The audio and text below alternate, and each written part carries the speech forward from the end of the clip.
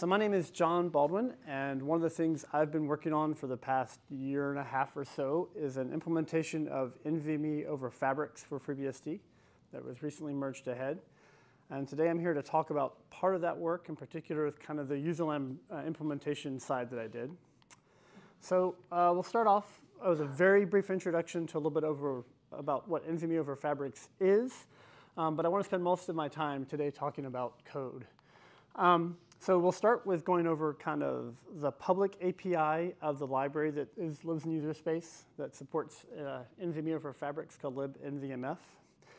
Then we'll do some code snippets and a little bit of looking at a sample host, a little tool that I wrote called nvmfdd. It's kind of like a little wrapper around DD, but does remote access to a remote namespace.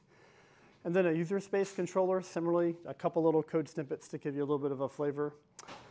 And then here's what we'll find out. That was where my talk ended yesterday. Then we'll find out, based on time, if we get to kind of turning around and looking inside of libnvmf a bit and kind of the internal abstractions it uses to support multiple transports. And in particular, we'll try to look a little bit at the TCP transport.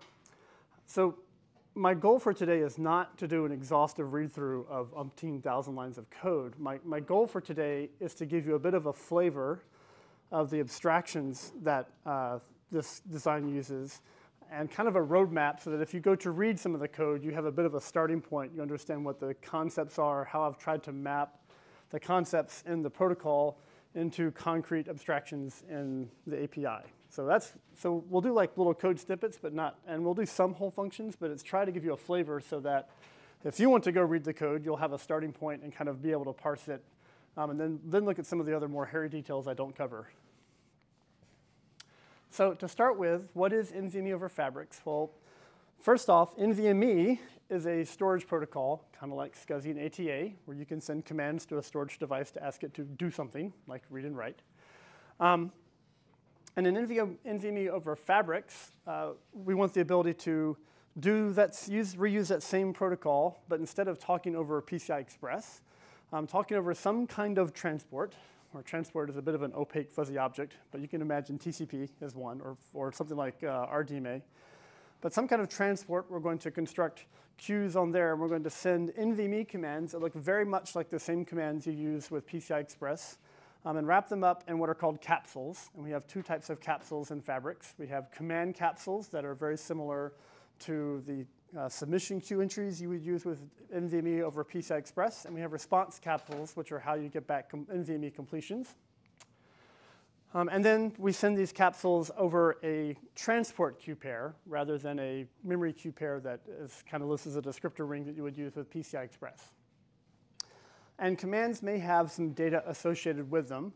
Just as in NVMe over PCI Express, you have the ability to associate data buffers with commands using the PRPs or whatever they're called. It works a little differently in Fabrics, but the same idea is there. Logically, you have a command, and you can associate some data with it that either gets sent with a command or a buffer that the controller can store data into, for example, when you do a read. But for more details on this, because I'm not going to do any more really about the protocol too much, I gave a talk in October at Euro, which you can see there. And that kind of gives more of an overview of the protocol itself. It walks through examples of how the protocol works with TCP. And I'm kind of assuming that you're familiar with most of that for the rest of this talk. So if something doesn't make sense, you can maybe watch that and then come back and watch this one. So one of the things I talked about near the end of that, because I spent more time describing the kind of protocol and didn't get as much into the implementation in my previous talk, is that I chose to use kind of three layers of how I would design both the kernel and user space implementations. And they're kind of structured around how the specification itself is written. So two of those layers in user space end up in this library called libnvmf. The kind of layer in the middle, I call a transport abstraction. And the job of the transport abstraction is to hide the details of a specific transport, like TCP or RDMA, from the things that consume the library. So if you're a host, you want to think about the fact that I send commands to a remote namespace and it does something and I get responses back. But I don't want to think about like the specific bits of TCP or RDMA that I use to send that. Instead, that gets hidden in the library.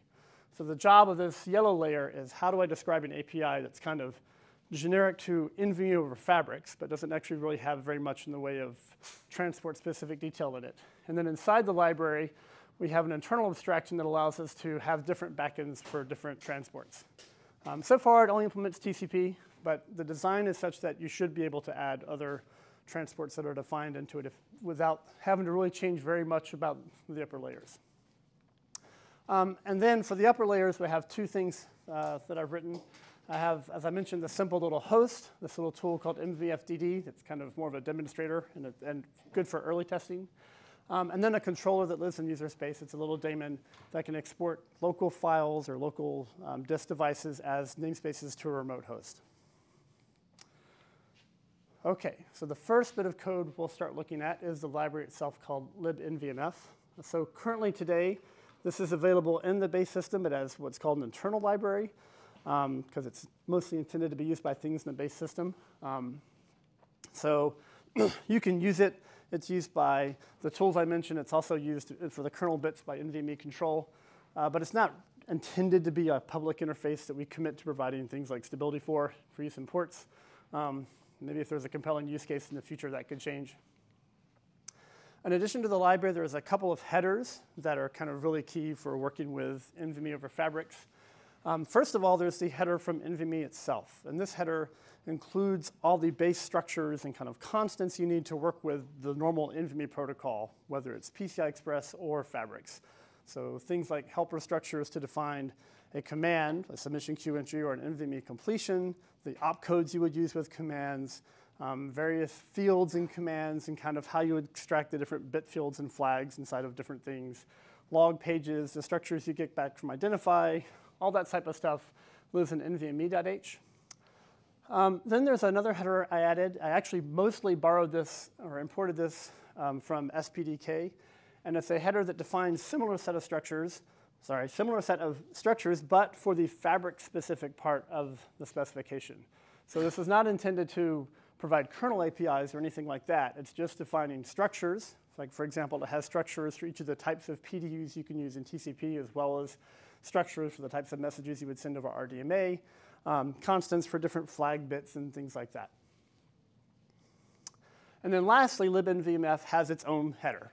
That is the public header for consumers inside the base system that want to use it, that exports the APIs that libnvmf provides. In terms of the library itself, it is not it's not aimed to be a world beater in terms of performance. It's not trying to be super fancy. Its primary job is to give a simple implementation that is hopefully more debuggable. So when I was working, I started off by starting in Userland, being able to test, for example, my user space client against a Linux target. And when I had weird problems, or when I thought that it did the protocol wrong, or we had disagreements about what the protocol may have said, it's a lot easier to debug that in user space than in the kernel. So I was able to start there and then eventually kind of lift some of the implementation as part of the kernel implementation. But because of that, I was aiming for something that was debuggable. And I was assuming that in the future, if you wanted to do performance, it was going to be in the kernel, not in user space. So it's kind of simple. And it's aiming for correctness. So for example, it uses blocking I/O. So when you are the host, you send a command, and then you wait synchronously for your reply to come back. And that's kind of the model it assumes. And also, I should kind of clarify this point. I claim it's not thread safe. But what I mean by that is there are no globals, per se. And in fact, in the controller, I do actually use it with threads. But it's your job as a consumer to figure out how to protect objects and not have concurrent access to, say, a queue pair that you're working with. But it's not inherent inside the library. But it is actually, if you add your locking in a sensible fashion, then actually you can use it in threads just fine. It just doesn't try to do it inside the library for you. All right. So let's talk about the abstractions that I kind of define inside the library in terms of the public API and what I export to the outside world. And the first one is something called an association, which is a word that comes out of the spec from NVMe over fabrics. And an association is kind of the logical connection between a host and a controller over a transport. And the reason they don't say connection is that an association kind of includes the entire set of things that are glued together to make a connection work once you're fully established. So it includes your admin queue pair, as well as however many I/O queue pairs you have for sending and receiving I/O commands. And depending on how your transport works, this may be one or more connections over your transport. Specifically in the case of TCP, every queue pair is actually a separate TCP connection. So an association can be multiple TCP connections, so that's why it's kind of a different word. So to represent this notion of thing, there's a struct nvmf association and the API, which is opaque to consumers but available inside the library. And then you have a couple of routines. You can allocate an association, and you kind of pass some parameters to configure it when you do that. And then when you can free it when you're kind of done using it, which I'll get into in a second. And in particular, well, I think I cover it later. So we'll get to more details about associations when we get into host versus controllers. So the next layer down that you kind of builds on associations are queue pairs. So a queue pair is the channel you use to send commands and kind of get responses back, or receive commands and send responses down. And transports are always bound one-to-one. In PCI Express, you can kind of play fancier games and kind of do some muxing if you wish to, where you can have multiple submission queues, use a single completion queue to send replies. But in transport, for fabrics, they're all defined to be one-to-one. So you always have a tight binding and coupling between a single submission queue and completion queue. And there's a routine called nvmf allocate queue pair that takes an association and then allocates a queue pair using parameters kind of saved inside the association, and then keeps a reference on the association. In practice, though, as you'll find when I get a little further, while this routine exists in the API, you generally don't use it. I have some wrappers that kind of deal with bundling this together with dealing with the initial command that you send over fabrics to establish a queue pair. And then active queue pairs hold a reference on the association while they're around. And when you're done with the queue pair, you can drop the reference that came from allocating it with nvmf free queue pair. So next, we're going to kind of slightly more fine-grained as we travel down. Our next abstraction that we'll kind of talk about are capsules. And so capsules are the thing that allow you to send commands and get back responses. So we have a struct nvmf capsule that represents those. And it kind of carries around either a NVMe command or completion inside of it. You allocate those from a queue pair. So given a queue pair, you can allocate either a command or response associated with that, depending on what direction you're working in. And then it's kind of tied to that. So for example, when you allocate a capsule, that tells, it's kind of bound that when you go to transmit the capsule, you need to send it on the queue pair that you allocated it from. And then active capsules hold a reference on the queue pair. And when you're done with the capsule, you can free it by calling nvmf free capsule. And then one more kind of, this one is not quite down, but more sideways. Capsules, as I mentioned before in the protocol, can have data associated with them. So we need to kind of figure out how we're going to deal with that. And I do this in two different ways. For a host, what I do is before you send a capsule, a command capsule that you've allocated and kind of configured initially, you can associate it with a data buffer, basically a pointer and a long, or a pointer and a length, by calling this capsule append data function.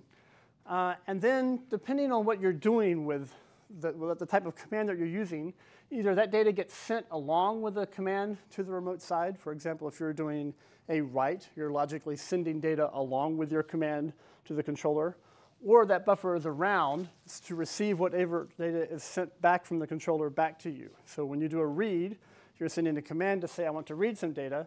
And when the controller handles the read, it's finding the data that's relevant and sending it back. And the buffer you attach, that's where the data that comes back, that's where it goes. On the controller side, it's a little different. So on the controller side, as we'll get into, you're going to kind of, you get a command, and you've got to figure out how you're going to handle it. And then once you get a command, you as a controller are kind of, the way that it is defined in the specification, the controller is kind of the driver, the one who initiates I/O. So for the controller, instead of kind of attaching a buffer, you just get the command and you don't have the data yet. And so you can either call one function, receive controller data, which is, OK, I've got a command. Now I want to get some of the data. And so, for example, you can say I want to get, you can give the offset and the length kind of in the logical buffer associated with the command of what data I want to receive. And then if you're going to send data, there's kind of a mirroring thing where you can say I want to send data to the remote side. All right, so that's kind of the basic abstractions that are shared between the two sides. So now let's kind of specifically talk about one side versus the other. And we're going to start with the host, because that's the simpler one, quite frankly, to work with, or at least what I started with. So on the library side, the kind of general, the overall workflow that you work with on the host side is that all of the Q pairs associated with a single association in terms of the protocol of the spec need to be associated with a single association object. So you start off by allocating one of these objects. And I've kind of left out some details to make this tractable. The things that you might configure an association with, there's a parameter structure you pass to this function, or the allocate function, that can configure things like are header digest enabled if you're using TCP. So that then they're in one place and it's a shared property across all the different queues for a given association. So that's why you kind of need to have one to hold these configuration parameters before you start creating Q pairs. So you create your association first. Then there's this wrapper function, nvmfconnect, that's in the library that you can call. And its job is to both allocate the Q pair, and then once it's allocated the Q pair, it constructs the very first fabrics command you send on a Q pair connect and sends it to the other side, and waits for the response to come back from the remote controller, and then it kind of validates the response, checks for errors, that sort of thing, yada, yada. And if everything is fine and dandy, it gives you back your pointer to your Q pair. And if it's not, then you get back null, and there's a way to get an error message back, and so forth. But then once that NVMF connect is returned, your Q pair is ready to go. And now you can send commands to the other side. You allocate capsules, and once you kind of have them prepped and their command queue or their submission queue entry is ready, you call this nvmf host transmit command, and that takes care of actually sending a command across, however the protocol wants to do, or the transport wants to do. And then after that, you call wait for response, and you tell it which kind of capsule I send as the command so that it knows how to match up the response that comes back. And that's synchronous. That's part of how this API is a little simple.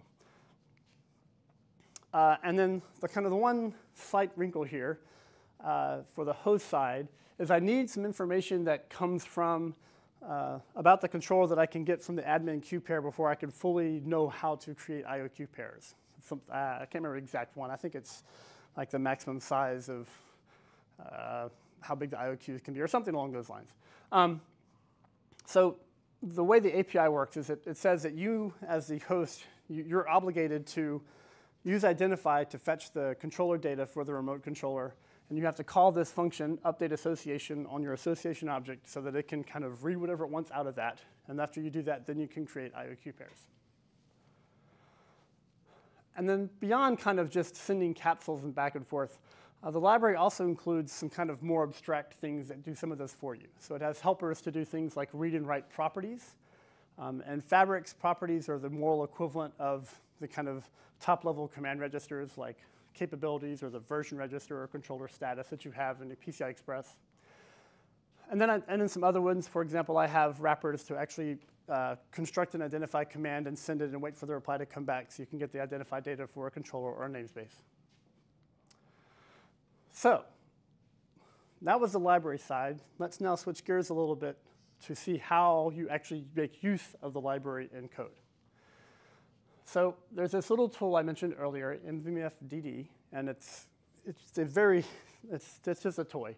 But it is checked in. Because it's only a toy, it's buried under tools, and it's not built by default. But I wanted you to be able to go find it and go see it and have some reference code of how to use the library that's around somewhere. As a tool, it's not very complicated. It's kind of like DD. So it can read from standard in and send one or more blocks to contiguous LBAs of some remote namespace. Or if you do the other direction, you can have it read from a remote namespace one or more contiguous blocks and dump it to standard out. That's it. So, but in terms of kind of seeing how the API works, and in terms of like testing the initial implementation, for example, it exercises a lot of the APIs inside the library. So it does almost all the things that I've showed you so far. So now we'll start looking at some code. So the first kind of little snippet I wanted to show inside of this utility is how we're going to start off. One of the first things we do, assuming we've already created our association, because I want to focus on the nvmf protocol bits, we're going to actually now establish our admin queue pair. So we're going to call the nvmf connect method I mentioned earlier, a function I mentioned earlier, and that takes the job of allocating a queue pair,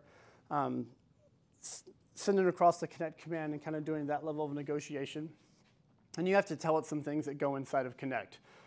You have to tell it your host ID, your kind of qualified name, as well as the qualified NVMe qualified name of the controller you're trying to talk to. These are all things that are in the spec, if you're familiar, the NVMe spec, if you're familiar with it. And if that all works well, you get back a queue pair. If not, oh well. Once that's established, then one of the first things we need to do is we need to read the kind of cap register, which is 8 bytes long. So we can call read property, and that will send across the command to fetch it and give you back the result. So I had notes, and I just went right by them. All right. So further down in the function, after we've done that, then I mentioned that I need to call this update association function. Well, to do that, I need the controller data from identify. So I have a little data, an object here that can hold that, and I'll call this wrapper routine host identify controller. That constructs a command again, sends it out, comes back. I've got my controller data. I can update my association, and now I'm ready to create IO queue pairs. Yeah, I said all that. OK. So I don't want to walk again through creating IO queue pairs. It's mostly similar. It's more NVMe Connect stuff. And we've seen kind of how you might use these wrappers that will do something for you. But the next bit of code I want to show you is actually kind of manually sending the command and waiting for a response. So further down in this function, or as you kind of follow the call chain, you end up in the caller of this function. It's a while loop that is kind of either reading or writing from standard in, accumulating a block it wants to send, and then calling this helper function that's going to actually construct a real NVMe command to do a read or a write. So this function takes the queue pair, the IO queue pair that we're operating on, the namespace we're talking to, whether we're doing a read or a write, and kind of the LBAs and how many of them we're sending, and then kind of the buffer that's either going to hold the data we're sending or where we're going to read the data into. So the things we need to do, we need to construct a valid NVMe command. And you can see we're reusing the structures directly from kind of the PCI driver, because that's how the protocol works. And we're going to need to look at the results, the completion after we're done. We're going to have 2 capsule objects, one for the command, one for the response, and then a couple of helper variables. So the first task we need to do is we need to actually construct the command. And this is not too dissimilar from what happens, for example, in the PCI driver if you go look at how it does a read or write. So we need to set our opcode. So depending on which direction we're doing, we need to store the namespace ID, how we encode the LBA, the blocks. I have a little comment to myself that, do we care about this? I think we probably don't, but I left it as a comment to myself. But this, say what? Set it to 0. Yeah, well, I set the whole thing to 0 to start with. But it was more like, should I set this? So now I've got my full command or submission queue entry populated the way I want. Once I have that, now I can actually create my command capsule. And as part of that, I say, here's your populated command. And I haven't fully, if you're familiar a little bit with NVMe, there's some parts that I haven't populated. I haven't told it how to kind of actually construct the SGL for the buffer, because that actually happens inside the transport layer for me. I don't have to do that. But I've constructed my command capsule. Then I say, here's my data buffer. That pointer length I got from earlier, that's where I want the data to come. And I do need to tell it kind of which direction. Am I reading the data, or am I sending the data along, or is the data going to come to me? And so this is a Boolean, this argument, to kind of tell it that, because it varies by command, and it's not something that I can infer just purely on the opcode, where I really didn't want to encode that in the library. I wanted that to kind of be irresponsible as the caller. So now we've got our capsule all ready to go. So here's where we actually kind of send it off and wait. So we just call this little function. You notice it doesn't say which queue to send it on, because it's whatever queue you allocated from. So you're not allowed to mess it up. It goes out on the queue you allocated it from. And if that goes fine, then you can wait for the response. And again, you're saying which response you're waiting for a match from. Once that comes back, now you no longer need the command capsule, and you can discard it. And so this is the one kind of thing that's blocking I/O that matters, right? This is going to do whatever it needs to do. In TCP, this may send one or more PDUs and wait for them to come back, whatever it has to do to actually do the data transfer. And once we do actually finally get the capsule back, notice that we don't actually call, in this case, something to allocate a response capsule. The library allocates one internally and hands it back to us. We do have to free it when we're done, but it's kind of a logical thing. You get a response back. So once we've got a response, we need to look at the completion. So we can ask the capsule, hey, give me a pointer to your completion, get the status out of that, see if it's success or not, and if so, print it. But otherwise, if everything went fine, we're done. And then in the calling code, if it needs to loop again, it will. So that's kind of the bit of code for actually sending and receiving a response coming back. All right, any questions so far? Yep.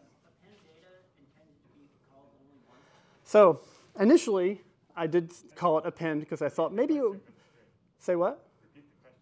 Oh, OK. So you asked a good question. I should have cleaned up the bit of the API.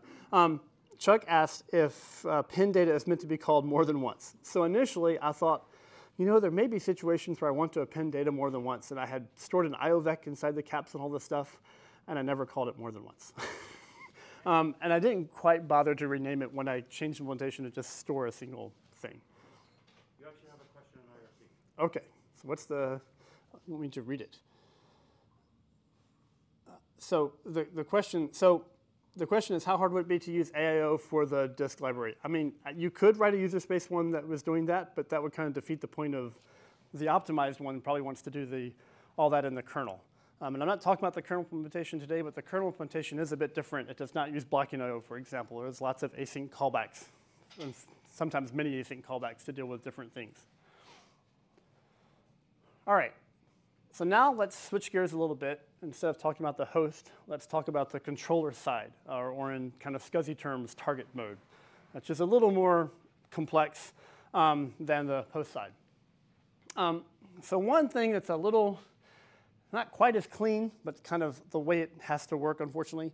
Unlike the host side, where an association structure really kind of maps well to what's described in the spec, it works a little differently on the controller side, in part because when a new queue pair or a new connection shows up, for example, on my TCP port for my controller, I don't really know what it is yet till I get the connect command. And I kind of got to do some stuff. Like I have to do transport-specific negotiation before I can get the connect command with my queue ID. So instead, what happens is all the associations for a given kind of controller or set of related controllers share a single logical object in the parameters. So this does mean, for example, if you, I think you're kind of stuck doing this regardless, all the incoming connections on a given TCP port are going to have to share the same parameters of do you use digests or not, right? And usually you would probably configure that to be all the connections to your logical I/O controller anyway to be the same. So what that happens to be in practice in the user space implementation is I have one of these objects that defines the properties used by all the I/O controllers that share a given transport, and a separate one that's used for what's called a discovery controller, which I'm not going to get a lot into it today. But discovery is kind of like a name service. It's very similar to what you have in iSCSI for the same thing. Again, there's a wrapper in the library, similar to nvmf connect, but on the other side called nvmf accept. The job of that is to allocate a queue pair and then wait for the connect command to come in over that so that it has the connect command received for you, and do some initial validation of that command. And if there's something invalid that it sees in the connect command, it will go ahead and send back a failure and kind of close the queue out and fail with null. But otherwise, if it doesn't detect an error, it doesn't do anything. It does not, in particular, send a success reply. Instead, that's left up to you as the caller so that you can do additional validation if you want. Or in the case of kernel handoff, what actually happens is at this point, the connection's kind of paused and in a good state that I can hand the socket off to the kernel, and the kernel can decide when it wants to send accept, which gives a graceful way to make sure everything gets kind of handed over and there's no kind of data that's been read in a buffer somewhere I've got to copy back into the kernel. It gives a nice breaking point when I want to do kernel handoff. So that does mean once you've called this and you've gotten back something that's not null, you need to send a reply.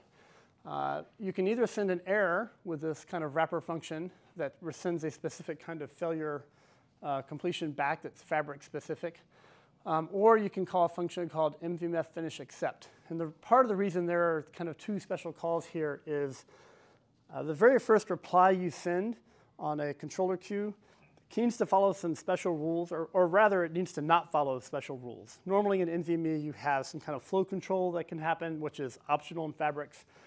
And so there's some work that happens in the queue pair to kind of keep track of the credits for flow control, but none of that applies to the very first thing you send. And so these special functions know to kind of directly construct a response and send it and bypass some of that logic it tries to do with flow control. But once you've validated everything and you finish accepting, now you kind of have a queue that's ready, and now your control flow is a little different. You're going to wait for some kind of command capsule to come in, and then once you've got a command capsule, you get to decide how you want to handle it or if, and then send a reply back. And you can call another helper function transmit capsule when you've got a response you want to send back.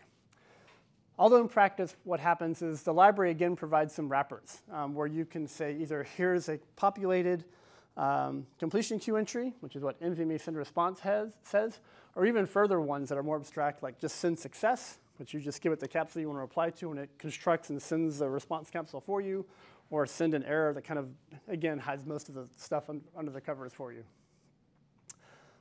And in particular, the library does not assume that you're going to one-to-one always respond immediately to a command, because sometimes in NVMe, in particular with asynchronous events, you actually need to kind of receive a command and hold on to it and reply to it at some point in the future. So there's no assumption in the library. It just assumes when you get a command, at some point, you'll send a reply. So let's look at how that turns into code. So in this one is actually in the tree, in part because this same library or the same binary gets used for the kind of more production model when you're doing kernel handoff. It just kind of partway through the process hands the queue to the kernel in that case. But I left it all in the same binary because that was easier to test. So the different source I'm going to go over today, it's all in this subdirectory in the various C and actually in some cases header files. Well, I think all this is in C files. This thing does implement a discovery controller as well as support for I/O controllers, but I'm not going to dig more into that today. And in particular, a discovery controller is always in user space, even when you're using the kernel path for I/O controllers. So the I/O controller can be either way. But in particular, the design I've chosen is that the connections always start off in user space. And this is looking kind of, I don't yet handle TLS for a TCP. But by starting in user space, this allows me to do all the TLS negotiation and key exchange in user space first, just like KTLS works now for things like, for other KTLS use cases. And once that's negotiated, then I can hand the queue pair off to the kernel and use kernel TLS, and it's mostly transparent, or will be, in terms of actually dealing with NVMe over TLS.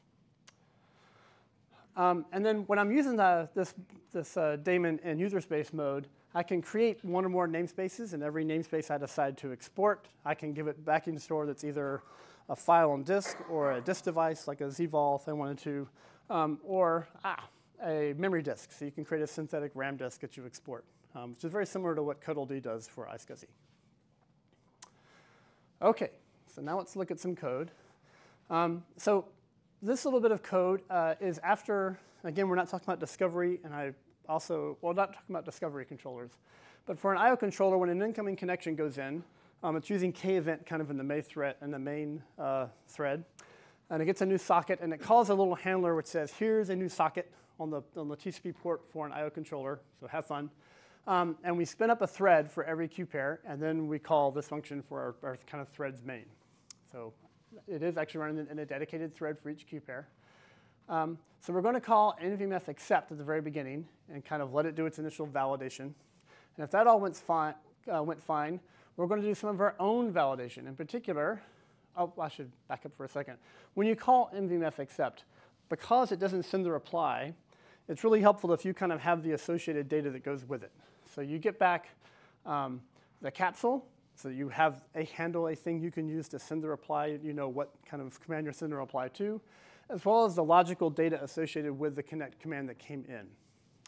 And in this case, I use those things to actually do one more additional validation. I make sure that the name of the kind of what NVMe uses for their names, NVMe qualified name, the one that I've decided to say is the name for my controller, make sure that's who they're trying to talk to.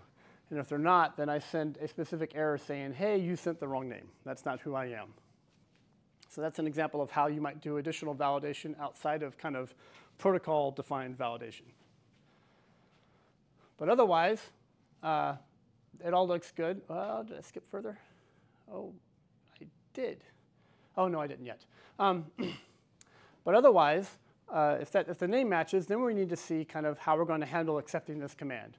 So I'll get the actual, or this Q pair. I get the command data from a connect command. And one of the things in the connect command is which queue are you trying to connect on?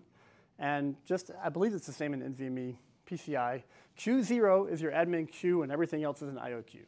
So I look at my QID to figure out which one I am. And then I call one of these kind of helper functions to manage which kind of queue I'm going to do. And for this example, I'm going to focus more on the IO queue pair. So we call inside this IO queue pair function. We do a whole bunch more validation that I'm not going to show you because it would be about 3 slides worth. I'm checking all sorts of things. Did you not match on the admin queue you actually created on before earlier, like you sent the wrong controller ID, yada, yada, lots of things to check. Assuming all that's hunky-dory, then they call this finish accept. That finishes establishing and actually sends the reply back to the other side with the kind of completion for the connect command.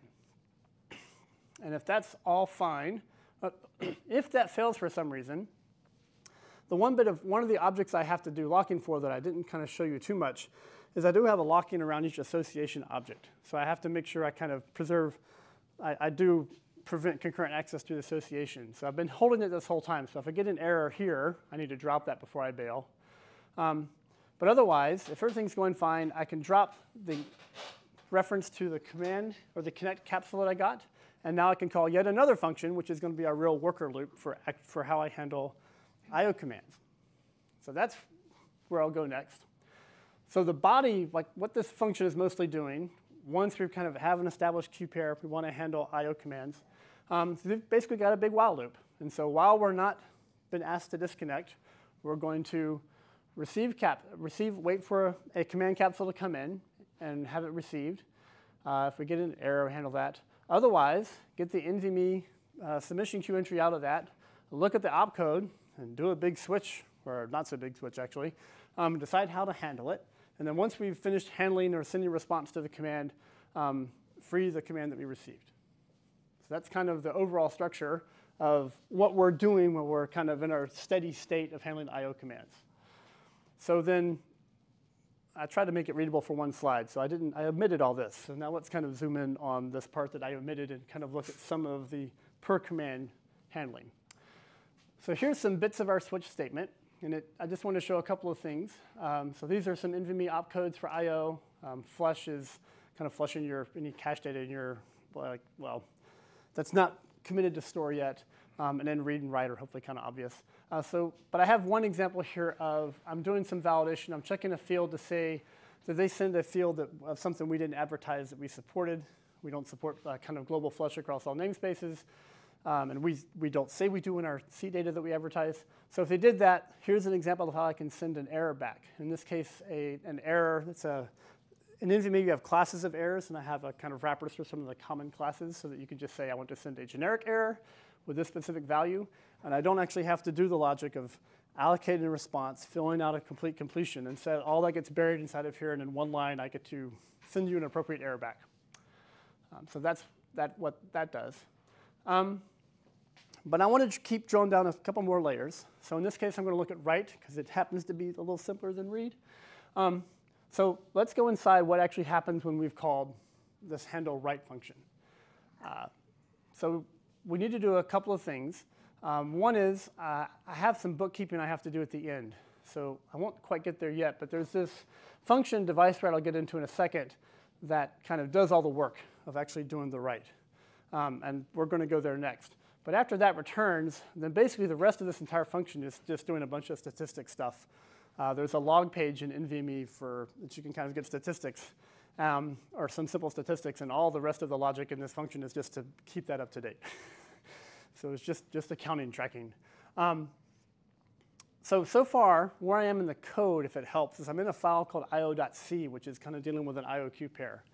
And this device write function that we're going to hops over to another file. It's a different part of the daemon that's dealing with the abstraction of how I manage these devices that I've created to export namespaces. So now we'll jump to there. And inside device write, we've got a couple of things. We've got our namespace ID, which we use to look up what device we're talking to, and kind of the LBA we're accessing, and a reference to the capsule we're working with. So we do some initial validation that I've kind of omitted for readability. At some point, we get down to decide, OK, now it's time to perform the actual write. And we're going to need a place, a location, a pointer to a buffer that we're going to actually read data out of the command and store it into. In the case of the RAM disk, we can cheat a little bit and kind of do it in place. So I decide to use the kind of malloc memory for the RAM disk and find its backing store. The offset's been computed from the LBA, and so I can directly point straight into my RAM disk. Otherwise, if I'm going to actually do I/O to a file or something, I've got to malloc some little buffer, and that's where I'm going to do my fetch. So we're figuring out where we're going to copy our data. After that, I call this function I mentioned many slides ago, receive controller data. I tell it what the capsule I'm getting, in this case the offset, because I'm going to just get it all, so I'm starting at offset 0, where it's going and how much to read. And so that's going to read in this case, all the data for the write into one buffer. And if I have a problem with that, I get to send an error. Otherwise, so if this succeeds, then now all the data from the write is stored in that buffer that Des was pointing to. Yes? The error you're sending sort of seems to imply that the caller should retry. Is that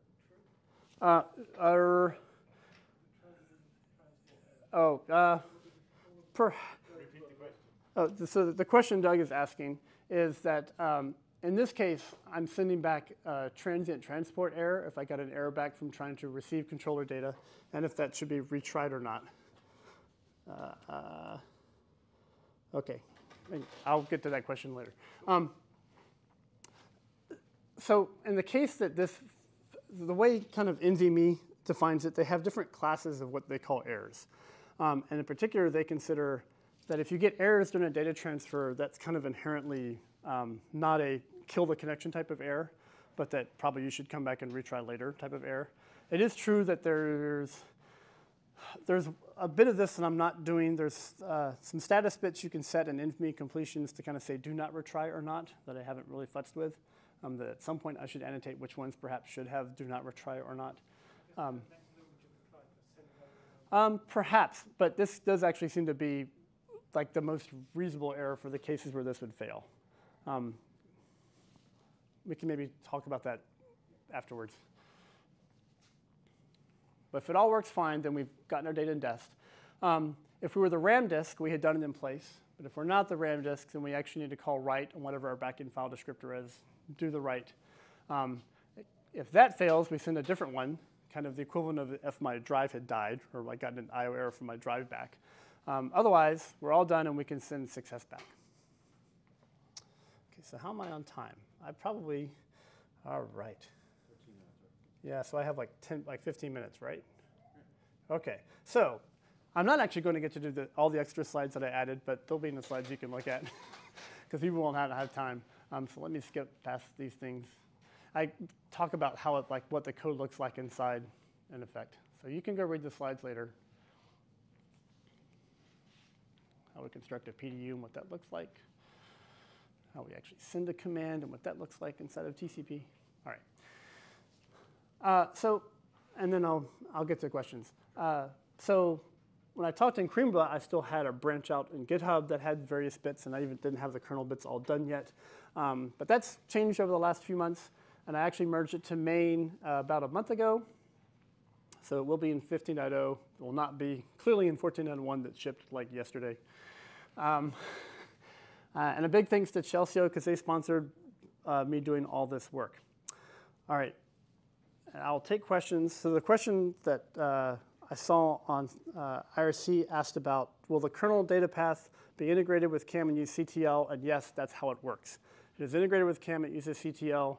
It's not currently integrated with CodalD because that code is very iSCSI specific and needs some refactoring before that can be happy. But you create loons in CAM target layer, and they get exported over NVMe the same way they do over iSCSI. So in particular, you could export the same loons over both. Just kind of how it also works in Linux. Warner. Also, on the other side, don't you also hook into NDA? Yeah, and the kernel, yeah, which I wasn't talking about today. So the kernel host uses NDA, similar to the PCI driver for disks. It does not support NVD. It only supports NDA. Is one kind of difference between the PCI driver and the Fabric says. Do you plan an MFC? I will probably MFC at some point. It's going to, it might be, I was trying to think. So part of the reason I gave this talk is I probably have, I don't know, somewhere around 50, 60, 70 commits that were cleanups to various things in CTL or little bits in the NVMe driver or kind of changing some of the constants and things. And then I have some more fixes to CTL that were kind of making way for NVMe. In particular with the CAM target layer, I could break it up a little bit. But when it came to things like the library or the host roller or like these tools, they were just kind of one giant commit. There's like no way to commit half of a utility. Like it just got to go. And so those were harder to review. Like Warner admitted on the review, your small ones that are little fixes, I understand that. I can't look at this mountain wall of text. And so like the part of my purpose today was to try to give a roadmap to the mountain wall of text. So if you have to go look at it later, you have a better sense of what the things are, where some of the signposts, and if you have to go drill into detail, now you have more context to get there. Gives you a starting point. So I can't remember if that answered whoever's last question was. Or not. Okay. Any other? Okay. Mike. Can you describe a typical use case For NVMe over Fabrics? Repeat the question. I'm going to Alan on repeat. It's great, though. It's very helpful. So Mike Carls asked, can I describe a use case for NVMe over Fabrics? So I can describe some use cases. So I'll start off by saying, why did Chelsea pay me to do a whole bunch of work and implement yet another storage protocol over Fabric, which is related to the fact that they have a product that can do some of the kind of offload of the PDU handling for TCP inside the NIC. And in order to offload that, you have to have a software version first. So you can't offload something that doesn't exist. So there's more bits coming, might be one way of also thinking about that. In terms of use cases, it's very similar to the use cases you would have for iSCSI. It's just another spelling of iSCSI, but with NVMe commands instead of SCSI commands being the thing you send back and forth across. I do feel like the Fabric spec seems to me a little cleaner than the iSCSI spec because it's had the advantage of perhaps learnings from. There's very many similarities between the TCP transport and NVMe and iSCSI. Like they're very, very similar, the use of R2T and so forth. But the Fabric spec seems a little better abstracted to handle things that aren't TCP. So that our DMA seems like a first-class citizen and not bolted on the side in quite the same way. But use cases you would have for iSCSI. So if you wanted to have a giant disk shelf that you wanted to have multiple connections to with multipath over a network connection instead of over a PCI connection and kind of deal with your failover that way, that might be something where you want to send a storage protocol over a network connection instead of over like a PCI extension.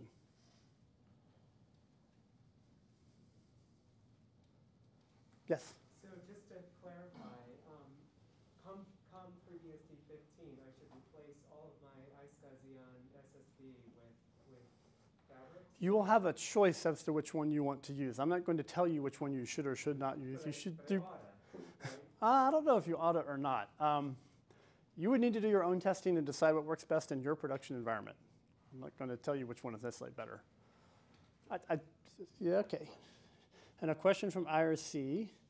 Is there a chance we could see Fabrics terminated by the host forwarded as hot pluggable disks into guests? I don't know that any of that really has to involve Fabrics. If you want to have hot pluggable disks in a Beehive guest, that's more about doing some hot plug into Beehive, which is certainly doable, but that's a different class of work. Any other questions? Did it make sense at all?